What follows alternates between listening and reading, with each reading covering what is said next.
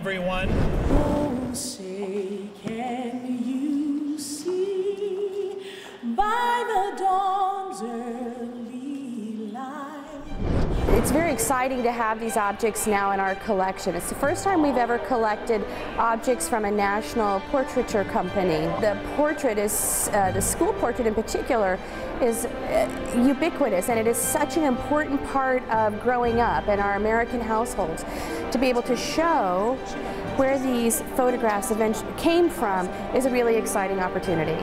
Well, we're always looking for companies that have done something new, that have innovated, that have made a change in society that really touches people across the nation.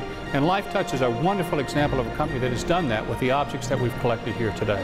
And as our chairman and CEO, Paul Harmel, said, the employee owners of Lifetouch are proud to see these artifacts from our corporate history preserved by the most prestigious institution in our country.